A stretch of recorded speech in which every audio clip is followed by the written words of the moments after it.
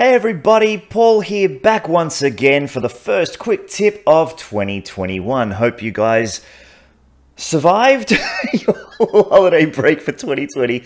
I don't want to sort of assume that everyone had a good one or anything like that, but if you're here and you're watching, yeah, let's try to make this year a better year. Now, I've got a really good quick tip to kick off the new year with. It's something that is very, very useful, and I'm going to be using it in terms of my comic shaders, which utilizes node groups. So there won't be any demo file for this quick tip because I am using the paid version, but this is going to be something that helps you not only with node groups, but any bones or any other sort of information that you find that after you import a bunch of library files, you happen to have a lot of redundant duplicates. So without any further ado, why don't we jump into Blender and let me show you how to quickly clean up a bloated blend file.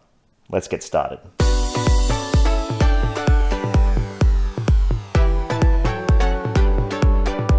I'm just going to open up a fresh Blender file. I'm going to delete a couple of things. Why don't we go ahead and delete this collection, delete the default cube and delete the default light, but we'll leave the camera in there. And what I'm going to start with is by appending, I'm just going to go ahead and append this collection because this will bring in everything. Yes, it's the familiar pod and a key light because this pod here has got the paid version of the full comics shaded. I'm just using this as an example because this is a problem that comes up a lot. You've appended your file.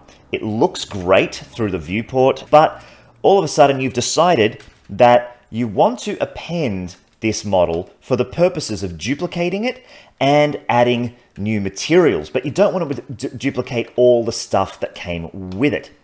And part of that is unavoidable. So let's go ahead and duplicate this pod. I'm going to go Shift D and shift it over in the X direction. Okay, and I'm going to move that to a new collection. I'm going to call this Pod 2. May as well relabel this one Pod 1. So we've got Pod 1 and Pod 2. So I'm going to select everything in that collection. I'm going to hit Shift D, and I'm going to duplicate and move in the X direction over here. And why don't we move these two objects to its own collection? Pod 3, there we go. And now we want to import a couple of materials. They utilize exactly the same node groups, but watch what happens when we go File, Append.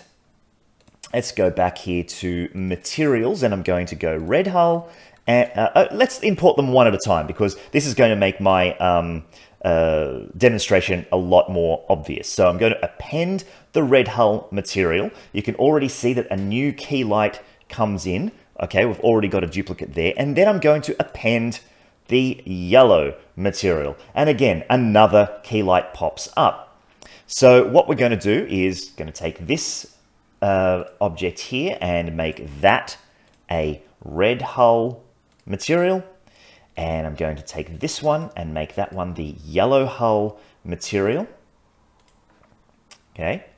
And that's all well and good. Looks great. Okay, we've got these lovely comic shaded pods and everything like that. And we've got different materials on them. But you'll notice that, say, this yellow hull material now has duplicate halftone and base cycles node groups. Plus, what's more, we've got these horrible extra key lights, okay, that we don't need. Also, if we go into our shader window and we want to add any further groups, you go Shift A, go down to groups, you'll see that all of a sudden you've got all of these duplicate groups, and we don't want that. We really, really want to clean that up. Why don't we go over here to our outliner where it says display mode, go down to Blender File.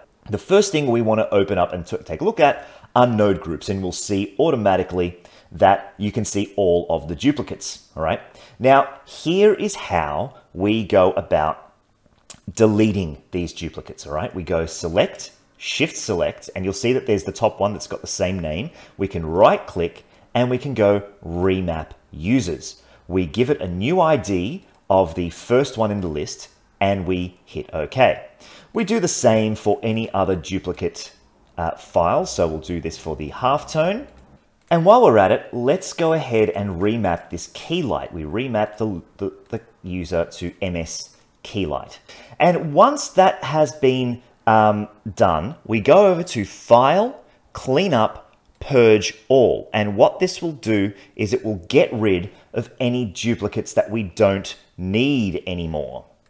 Now, because the lights are objects, we're going to have to delete these two, but if we begin to rotate this key light here, you'll notice that it works over everything because all of these node groups now have been cleaned up. And just to show you, just to check that, we can see that yes, that has now been reduced to just the node groups that we need. And if we go Shift A, Groups, we will see that those groups have now been reduced as well.